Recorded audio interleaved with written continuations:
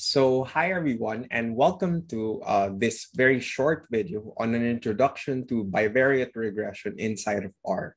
So this is going to be the first video that we're going to be having in this series of conducting basic OLS regressions inside of R. So we start first with this basic bivariate regression, just basically knowing how to graph some data and then sort of know how to regress it and interpreting basic regression results. And in the next video, we're going to discuss multiple regression and eventually model diagnostics as we complete this particular module. So we're going to be using two packages for this particular lecture, which is the OLSRR package and the tidyverse package. So these first two commands in line 7 and line 8 are used to install it. Now, I have it installed on my computer already, but if you don't have it installed in your computer, you just need to run those things and those will install it for you. Then we're going to call these packages for use, right? And essentially, that's just the library command is going to tell R, okay, I want to load these two packages, which are OLSRR and the tidyverse package. The next command is essentially going to be loading the dataset. So the code for this and the dataset will be linked in the description box below. So just check that out if you want to replicate the results. So if you look at the DF option here, I'm just essentially, it's not an option, sorry.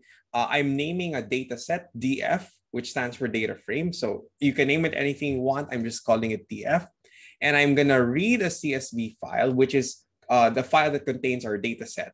So this file.choose here, essentially it's an option wherein it will force R to open a dialog box for you to select the file and eventually upload it.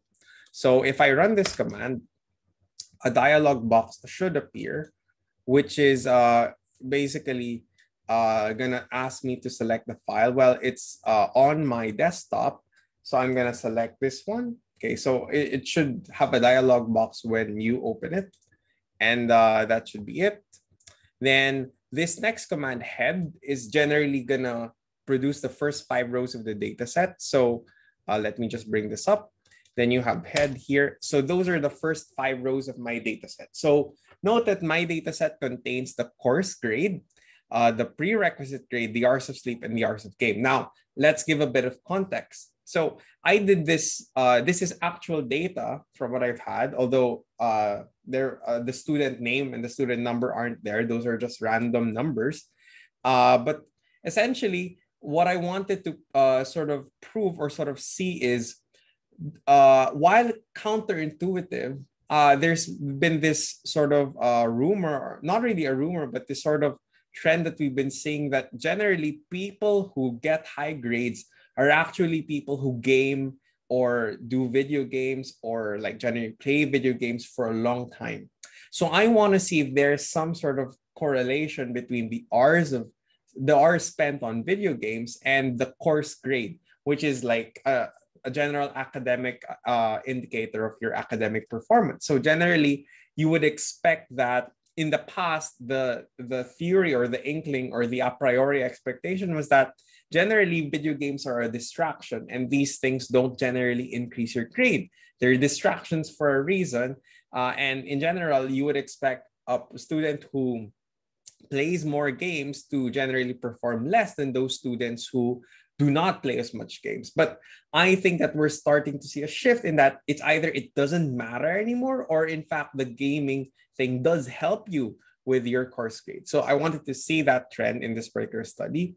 So I got data on a course grade. Course grade is the grade in a particular course that I started to focus on. And then I have here a column on the prereq grade. The prereq grade is essentially the grade of their course before they took the course that is reported in the course grade column. So it's a prerequisite grade. Then I also have data on their hours of sleep and their hours of game. For this particular video, we're just going to focus on the course grade and the hours of game. And I think you can sort of expect, and when we get to multiple regression, we're going to include these two columns as well. So that's for the head command. The tail command will give you the last rows of the data set. So from here, you can infer that I have 50 observations inside of my data set. I have 50 students here. So let's try and visualize the data first. So to do that, we use the Ggplot command. So let's try and break down how this command goes, right? So I want to load data from my data set, which I named DF. So you recall this is DF. So I'm getting the data from that data set. Then we generate a mapping, which is equal to AAS.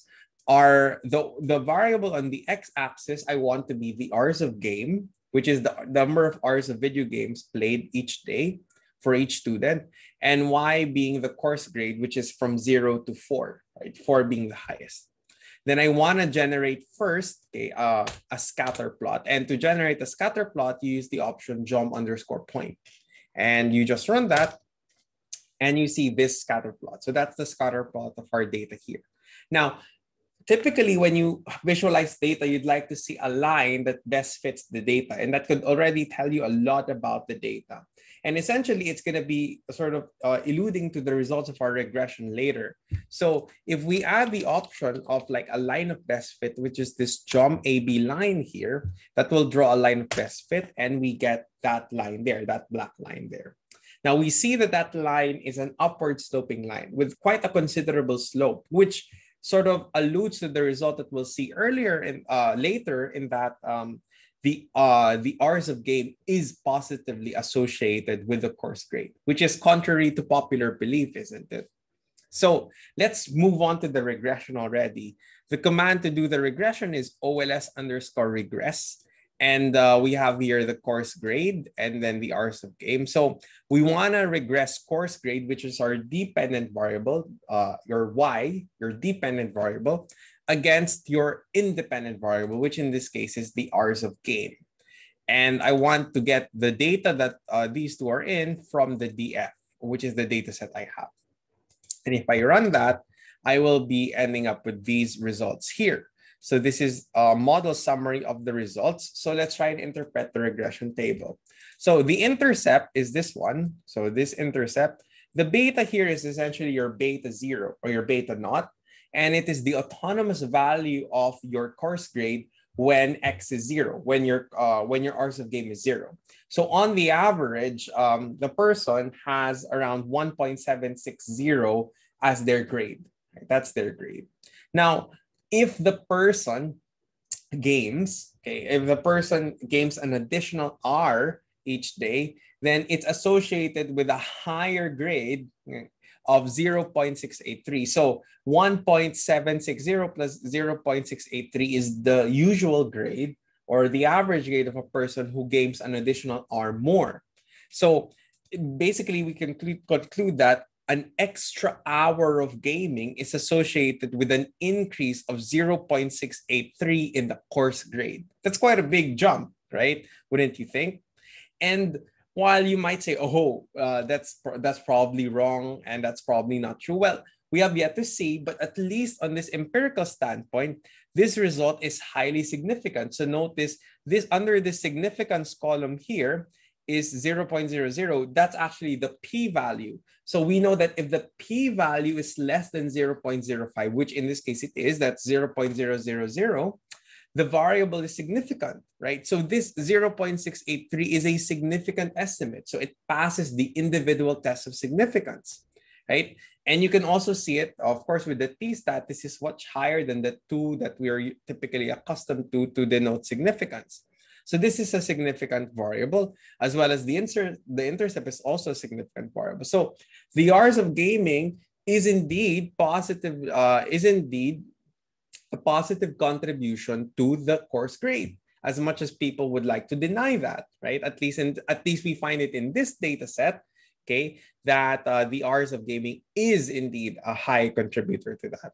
Now, we have here on top model summary, and this will tell you a couple of things. It tells you the R squared, which is 0.537, which means that 53.7% of the variation in the course grade was explained by the hours of game. So 53% of that variation conceivably can be explained by the hours of game.